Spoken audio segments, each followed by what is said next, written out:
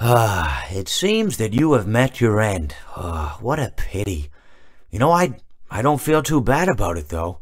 After all, if it weren't me, it would have just been one of the others, I guess. I'm honestly just glad to be out of those air ducts. It's not easy for a hippopotamus to fit up there, and not easy to get down either, and not as young as I used to be, as you can see.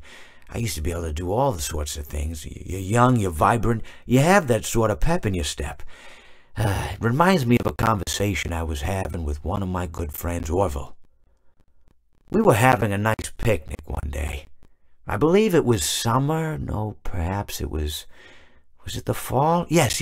It was the fall because the leaves had turned already. But I said to Orville, I says, Orville, I have a story to tell you. And Orville looked at me, kind of odd and said, what's it about? I said to him, not every story has to be about something, Orville.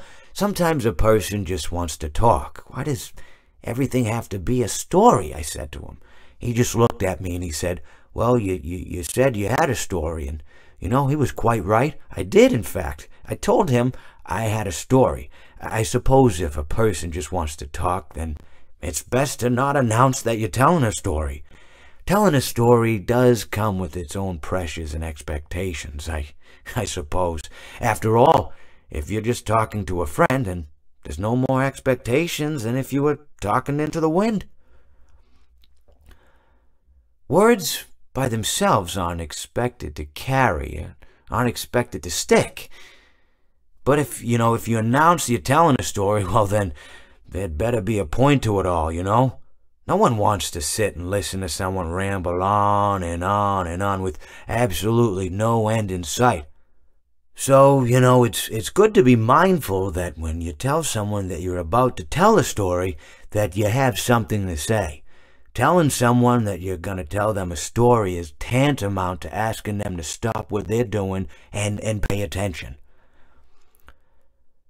You're basically saying, hey, buddy, stop everything. Stop what you're thinking. I have a solution to everything.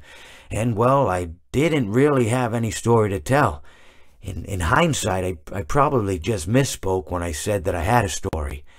I think it would have just been better to tell Orville that I wanted to tell him something rather than tell him that I had a story.